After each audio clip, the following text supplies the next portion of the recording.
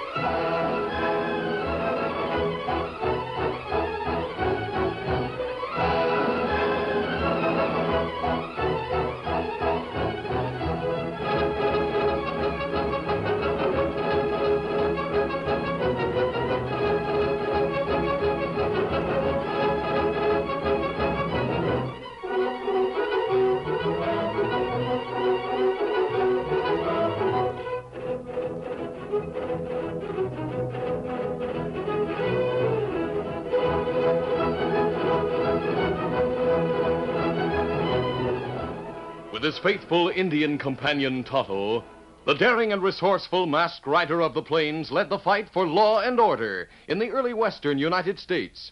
Nowhere in the pages of history can one find a greater champion of justice. Return with us now to those thrilling days of yesteryear. From out of the past come the thundering hoofbeats of the great horse Silver. The Lone Ranger rides again. Come on, Silver. Let's go, big fellow. Hi-yo, Silver! Hooray!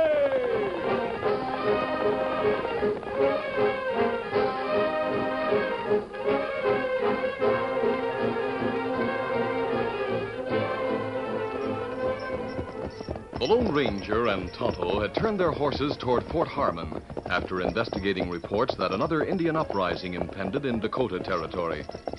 As the trail widened into a military road, telling them they neared the army post, they discussed their findings.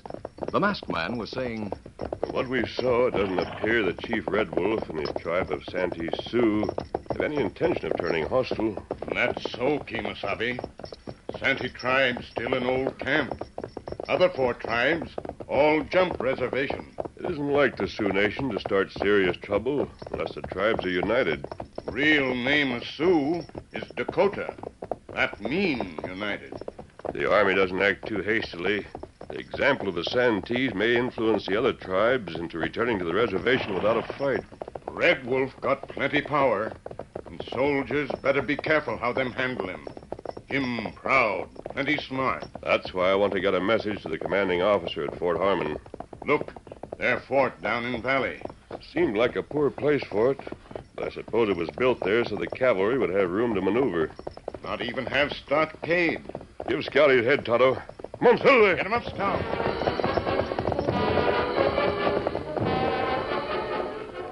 Meanwhile, a young woman and a cavalry officer had seated themselves on a sheltered rock a short distance from the fort. She was Lucy Warren, daughter of the colonel commanding the garrison. Her companion was Lieutenant Tom Lyons. He was saying, Lucy, we'd better break our engagement. It'll take months of hard campaigning to round up those Sioux. I'll wait. I'll always wait. Even if I come back alive, it'll be the same thing over again. The government will break any new treaty it makes with the Indians just as it did the old ones. Do you think the Indians are in the right? Oh, of course they are. The crooked politicians and land speculators are using the army to exterminate the Sioux and steal their lands. Tom, don't be so bitter. I can't help it, darling. They're making a hired killer and thief of me, and for what? A pay rate that won't even let me support a wife decently. But you'll be promoted, Tom. You've worked hard to fit yourself for a captaincy. You've studied Indian languages until you know them better than any of the civilian scouts. Civilian scouts. Squaw killers and horse thieves, all of them. They loll around the post in their greasy buckskins, fouling the air and leering at the women. And no one has any authority over them except your father. But all Dad can do is fire them. And he won't because they're needed so badly just now. I told him about that fellow called Pony Jim. Oh? What about him, Lucy? He's always hanging around where he can watch me. Dad said not to mind him. Why, I'll break his neck. Break my neck, huh? It's that Pony Jim. You sneak, you've been spying on us. Scouting's what I'm hired for. I figured some Injun might be hiding here watching the ford. You're a liar. I don't take that from no Louis. And take this! Why, you... Tommy's got a gun. Hold it, fella. A masked man. Now, don't shoot. I'm Pony Jim, the Army Scout. Otto, keep him covered. Me watching. What's the trouble, Lieutenant? This fellow is watching us. But who are you? I wanted you to know I wouldn't be masked. You, Scout, holster that gun and get out. Sure, but I'll get square with all of you. Masked man, I'm Lieutenant Tom Lyons. And this is Miss Warren, my fiancée. How do you do? How do you do? We're grateful. If there's anything I can do... As it happens, there is something.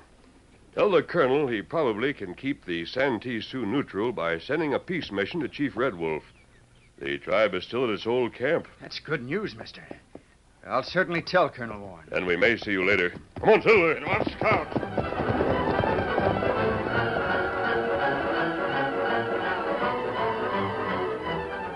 Tom reported the masked man's message to Colonel Warren a little later, making no mention of his trouble with Pony Jim. As he concluded, the colonel, a veteran of the Civil War, eyed him sharply. Lieutenant Lyons, I wouldn't ordinarily put any faith in the word of a masked man. But what he told you confirms other reports I've had about the Santee tribe. Will you act on his advice, sir? I'm detailing you to visit the Santee village. You know the Sioux language and have a way with Indians. Yes, sir. Tell Chief Red Wolf that I will double the tribe's allotment of beef if he keeps the peace. Are you sure you can keep your promise? Don't question my word, Lieutenant. I'm not questioning it, sir. But I doubt that the crooks in the Bureau of Indian Affairs who started this trouble will back you up. By the guns of Gettysburg, I believe you are an Indian sympathizer. You speak as though you'd heard I was, sir. I hadn't intended to mention it, but you were so reported by one of the civilian scouts. Pony Jim, I suppose. No matter who he was. I reprimanded him for spying. Now I'm warning you, Lieutenant. Don't ever criticize your government or the Army again. What I said was the truth, sir. And it was only intended for Lucy's ears. Just the same, you were overheard. Your opinions are such that they would encourage desertion and mutiny if they got about. They might send some poor private to the firing squad. I didn't realize. Then by the sharpshooters of Shiloh, keep your mouth shut after this. This is the Army. We obey orders whether they're right or wrong. Yes, sir. Now about your mission to Red Wolf. Requisition whatever presents you want to give him from Quartermaster Stores. Take 2 scouts, Pony Jim and Montana Mike. Why, Any questions, Lieutenant? No. None, sir. I'll start for the Santee camp at once.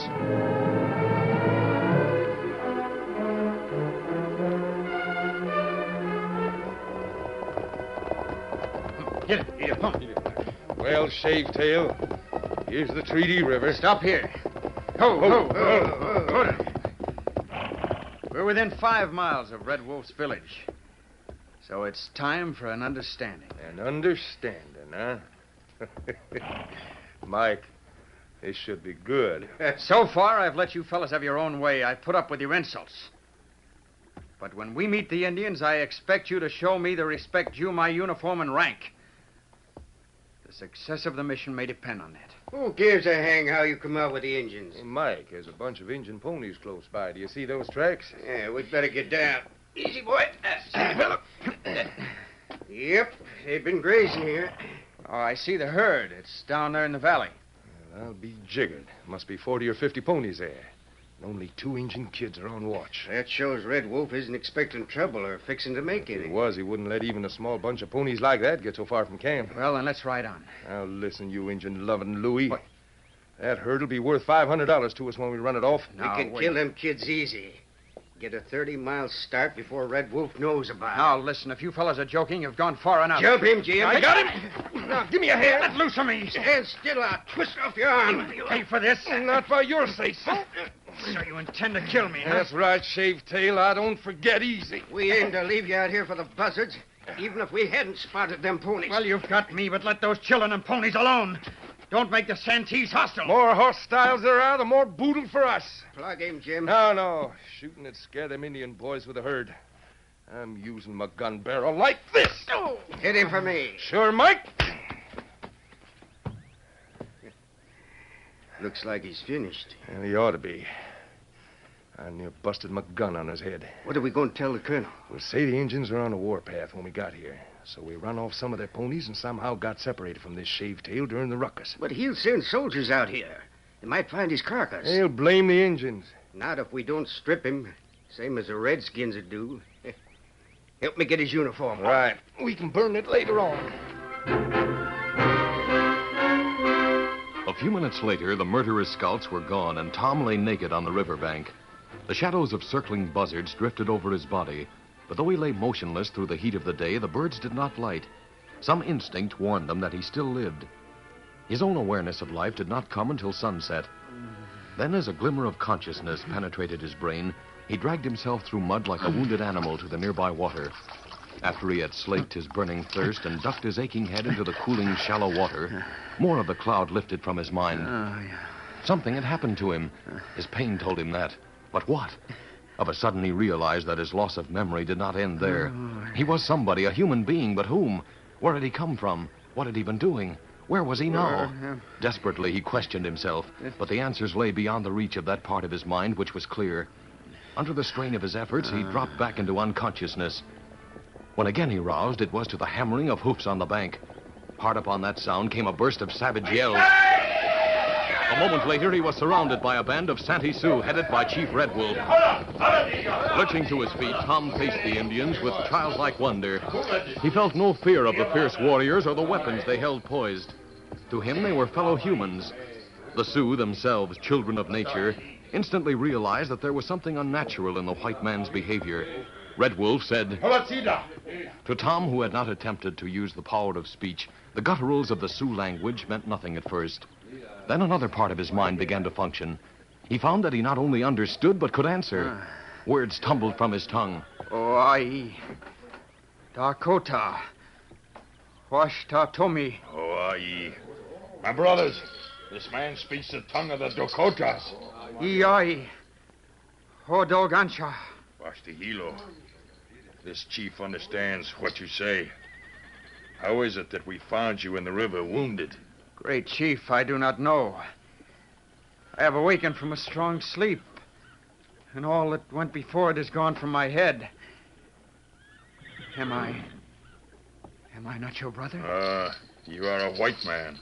Your people have stolen ponies from us and killed the children who watch them. My brothers say that the sign shows your people wounded you. How is that? Only Wakantanka, the great mystery, can answer that. I did not know till now that I was white. My brothers, this is very strange. This man has no fear. He acts like an Indian. It may be that the spirit of an Indian entered my body while I slept. Voila! My brothers, it is clear that the white man's wounds have turned his head. It is bad medicine to kill such a man. We will take him with us and break camp. Coca! Ashtehilo.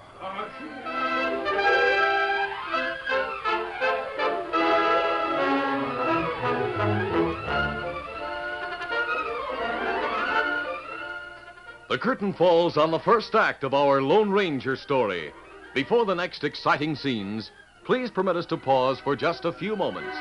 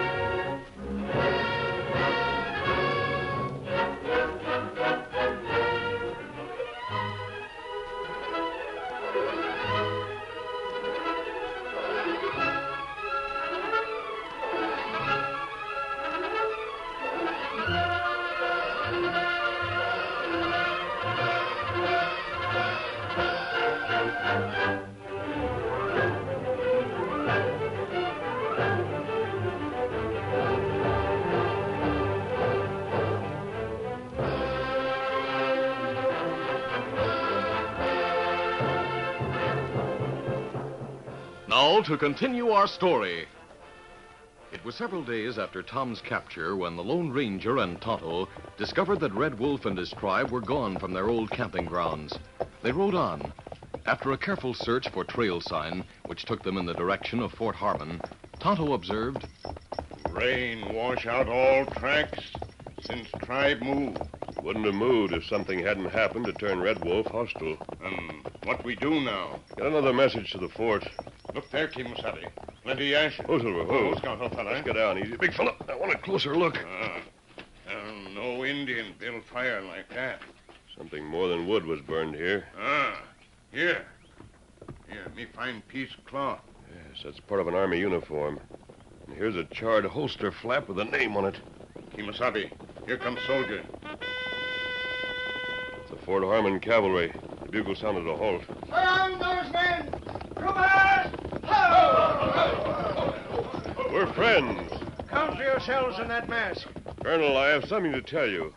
It's important that you believe what I say. Here, examine this cartridge. I hope it will identify me. Cartridge. It will account for the mask. This bullet. It's made of silver. May I keep it? Yes, of course. I shall always treasure it. Now, you said that you had something to tell me. Please proceed, sir. Red Wolf and his people apparently have jumped the reservation. I expected that. I sent these scouts and an officer to the Santees as a peace mission.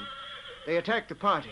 The officer is missing. Is he Lieutenant Tom Lyons? Yes, but... His uniform and equipment were burned. Here, look at this holster flap. By the sabers of Seven Pines, you're right. Jim, Mike, how do you account for this? We don't, Colonel. It's like we said. He come up missing while the Indians was chasing us. No Indian would burn a soldier's uniform after stripping him.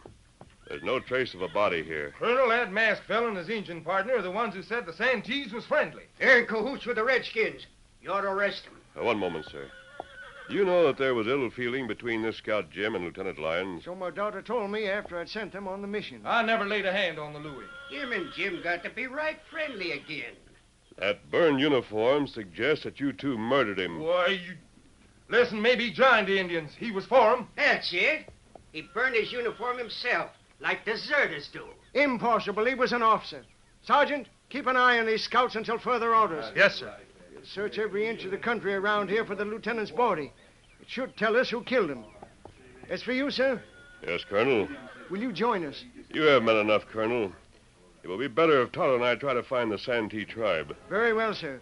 Bugler, sound forward.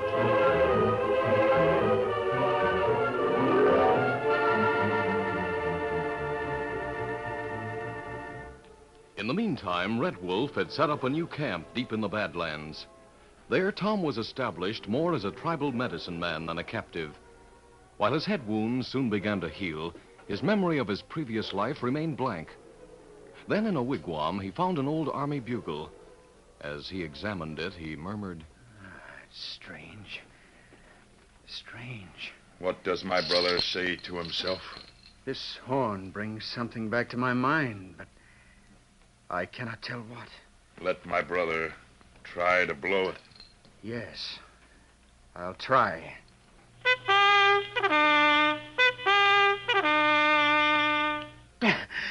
I've done it. Hoa, hoa! My brother is great medicine man. It is well that I saved his life. I owe you much. Then teach me the magic of this horn. I shall teach my warriors to fight by the song it sings. We shall capture the white man's fort. Hush to Hilo. Listen and learn. Although Tom did not remember it, he had been a trumpeter in the Corps of Cadets at West Point, and under his instruction, the Santee chief quickly learned to sound the elementary calls. Several days later, the Lone Ranger and Tonto rode into the Needle Butte Pass area. Still searching for Red Wolf's new camp, they followed the summit of a brush-clad ridge which afforded concealment as well as a chance for wide observation. The masked man was saying, There's a break in the brush just ahead. That'd be a good place to look round. Listen. An army bugle call. It came from that open flat below us. How soldiers get down there without us knowing? We'll soon see. Oh, Silver, easy now. Oh, look down there. A half-mile away, hundreds of Indians were drilling like regular army cavalrymen. From a bare hill much closer, two other riders watched them. One wore the war bonnet of a chief. From time to time, he sounded the bugle. That Red Wolf. Fellow with him looked like medicine man. Oh, he's a white man in disguise. No Indian ever sat on a horse like that. Oh, this plenty strange.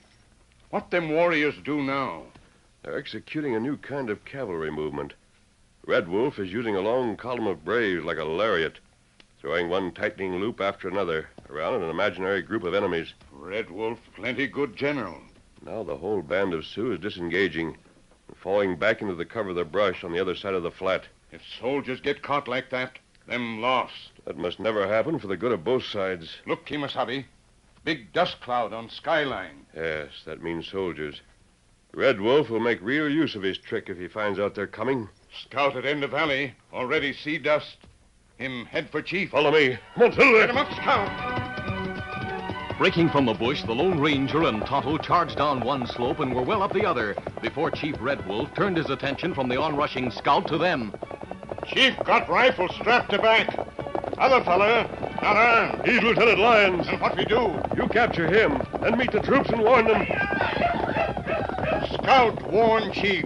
Chief gonna blow bugle. I'll take care of him. Come on, Silver. Freeing his rifle with one hand, the chief lifted his bugle with the other. The masked man's guns began to hammer. The scout wheeled and drew off. The horn gave forth a single blast. Then a .45 slug ripped through the bugle, tearing it from the chief's hand and lips and silencing it forever. Red Wolf whirled, leveled his single-shot rifle over his pony's neck and fired. The bullet clipped hair from Silver's flying mane. An answering shot from the masked man's Colts broke the chief's gun stock. Dazed by the whirlwind of action, Tom had remained immobile until that instant. Then, believing that his red friend's life was in danger, he threw his pony into Silver's path.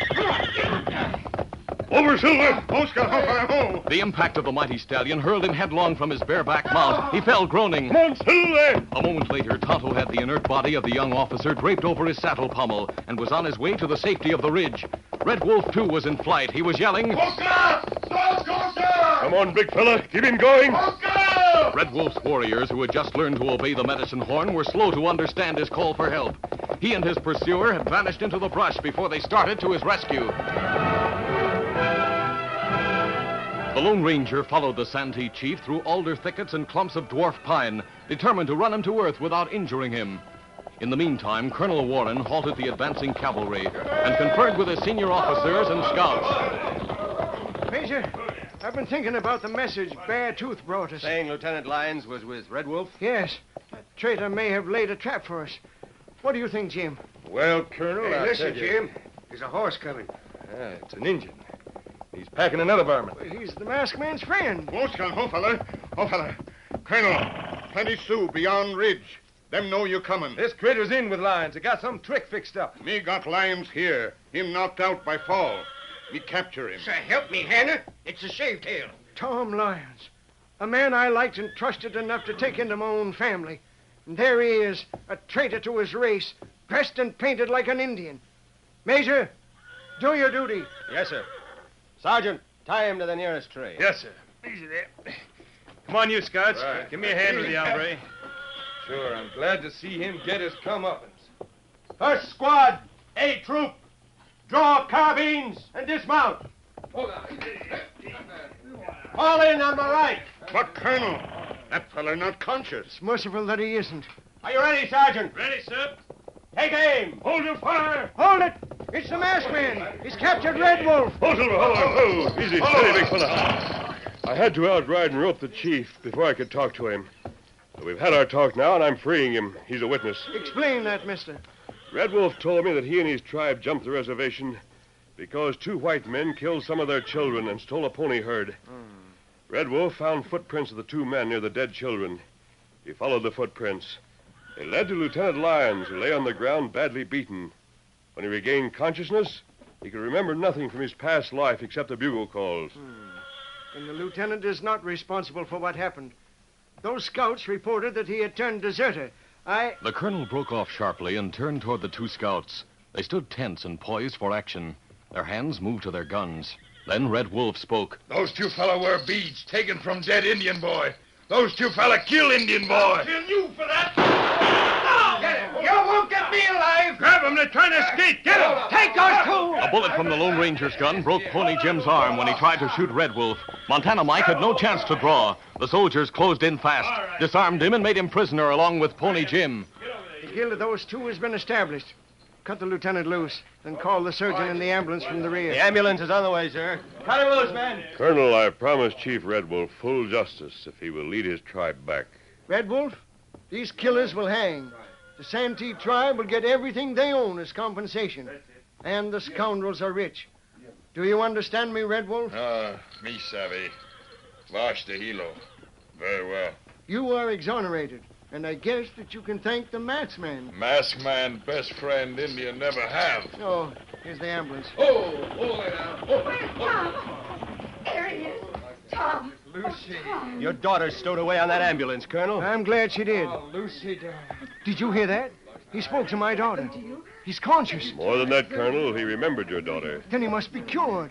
He has his memory back. It's a miracle. The shock of his fall must have restored his memory. Red Wolf's warriors are coming. We've been trapped. Bugler, sound to arms. I'm taking that bugle. He's giving it to Red Wolf. The chief is showing himself to his men. He's stopping. The warriors have halted. They're turning back. Sir, you deserve a citation. What can we do for you? For me? Major, I've seen Lieutenant Lyons recover. I've seen the crooked scouts exposed and Red Wolf exonerated. That's all I could possibly have asked for. Now I'll leave. You've made a lot of people grateful. Thank you, Major, and adios. Me go with you. Major, where are the masked man and Chief Red Wolf going? They're leaving, Colonel. I wonder who that masked man is. I can tell you, Major. So can I. The Indian told me. He's the Lone Ranger.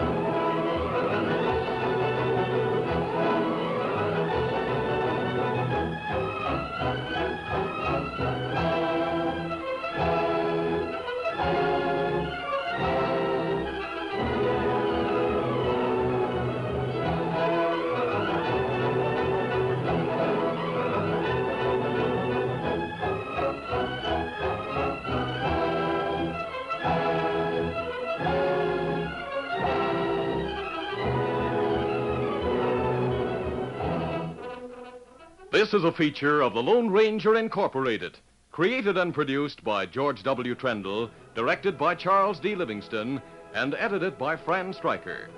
The part of the Lone Ranger is played by Brace Beamer.